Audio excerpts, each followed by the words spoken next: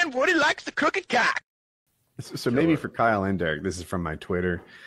Alternative universe Kyle that makes no changes except the TRT. How's it work out? There's not only the muscle response to the exercise, but the motivation response. I don't know what kind of psych effects it. Talk to me about alternative universe, no TRT. So his ability to recover would obviously be lower. So he would probably be doing less, intensive of exercise. Like he wouldn't be doing as many sets. He wouldn't be doing as much volume. He would be probably changing his workouts a little bit to be more focused on less on like when you're, it's kind of hard to explain, but sometimes when you're on gear, you can get away with more like volume work and less like progressive overload style. Like, although it is still important, you can get away with less taxing stuff on your joints because ultimately you can facilitate growth with just more volume that you otherwise may not be able to tolerate as a natural. It's a little bit hard to explain because it's like ultimately you could do like high intensity, really fucking heavy with like less overall sets, or you could do more sets with, lower weights, but still induce a similar hypertrophy response or better. And in general, the higher the volume you can tolerate when you're on exogenous tests, the better. So his like how he would respond not on gear, it would be like his training would be a bit different. Everything would be like slightly different, but in general, he still would have been able to get shredded. He just would have been like probably 15 pounds lighter, I would imagine. That's what about ultimately what would have happened? Do you think that, and maybe this one's for Kyle, if you hadn't had the same response to the exercise, or maybe some sort of like, I don't know, TRT glow, just infusing you with enthusiasm, like how did that, do you think how did that play into it? I don't know, stop there. It played a lot into it, just like the placebo effect, if nothing else. I used to talk about the way that we would get ourselves motivated to like get into a fitness kick when I was younger. We do like these 6-month spurts where I'd get pretty muscular, like obviously nothing like what I've done this time around, but like 6 months of working out hard as a natural, and like getting like visible like muscle definition, and maybe like seeing the top of an ab, like when you're in bed and you're like sitting up just right or something. I remember my girlfriend was like, "Ooh, starting to get a little bit of an ab there," and I was like, "That's a terrible compliment." You're not fat as fuck anymore. Yeah, you're top 40%.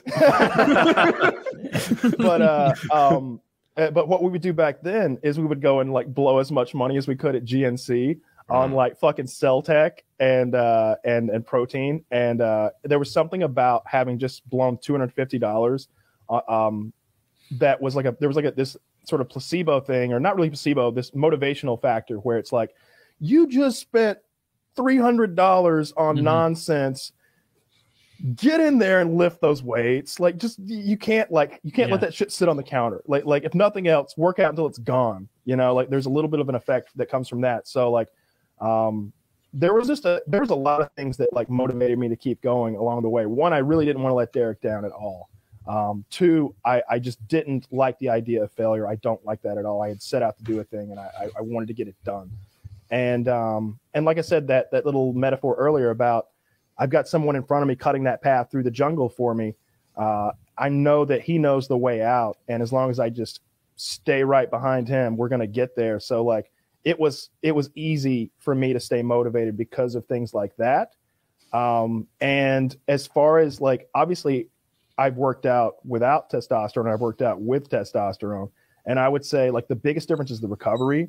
At first I got really sore, right? Like the first few workouts, but after like a few weeks, maybe even a month and a half, 6 weeks, I didn't get sore really anymore. Like not any like serious soreness. Certainly not that sort of like, oh, it hurts to get out of bed kind of soreness. Not like you're walking weird after a hard leg day. Just never happened. Like for a day, and then it would sort of be gone. And I think, and that is probably could be attributed to a number of things that I was doing.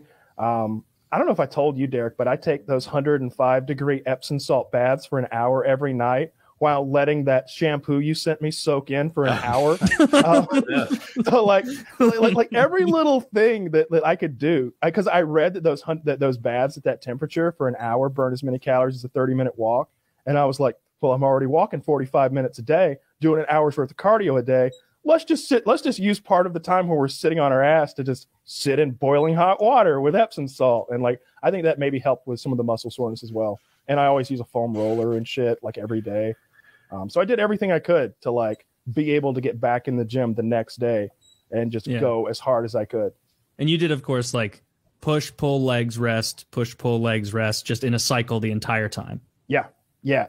Even when I dropped that knife on my foot, remember I sent you guys that video of me in the I'm in the emergency room at like 2, 3 in the morning or something like that. Cause I was literally drinking my pre-workout and I hit the knife and the knife went into my foot and now there's blood everywhere. So I go to the ER and when I got out of the ER, I drove straight to the gym. I just went straight to the gym and like limped in with like a boot on my leg and like a bloody sock.